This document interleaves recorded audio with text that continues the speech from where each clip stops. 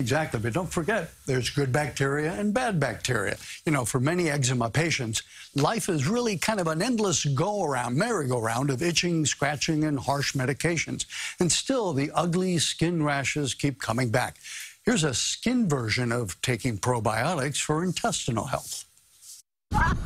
Cassandra Rodriguez has struggled with eczema all her life, and she's tried just about every treatment on the market. The worst symptom would be the itching and the scratching, and you can't get it. Eczema, also called atopic dermatitis, looks like an allergic reaction, but it's actually a combination of genetic predisposition, abnormal immune system function, and environmental triggers. In addition to the terrible itching and unsightly appearance, the broken skin is easily infected.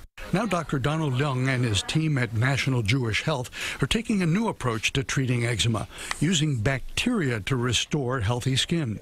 Skin normally contains over 1,000 species of bacteria. Some species damage the skin and make eczema worse.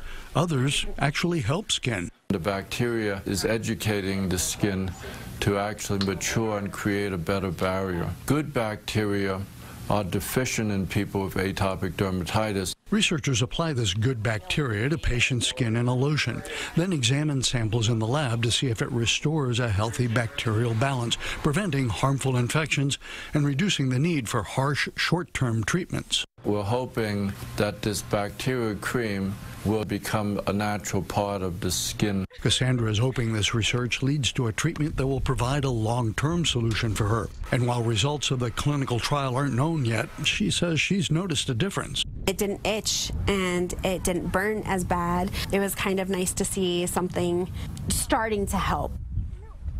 Now, while we wait for results from this trial, it's important to avoid eczema triggers. Those include skin irritants like soaps and cleansers, perfume, makeup, cigarette smoke, and even stress. And even though eczema is not an allergic reaction, people with it are more likely to also have asthma, food, and seasonal allergies. And by the way, the NIH is running a separate clinical trial also, looking at ways of replacing the bacteria on the skin and making sure that hopefully that will overgrow the bad bacteria and take away some of that itch. It's a nuisance. It really is. It really is. And a lot of adults have it. Yeah, so it's not just kids. Okay, thanks, Dr. Max. You bet.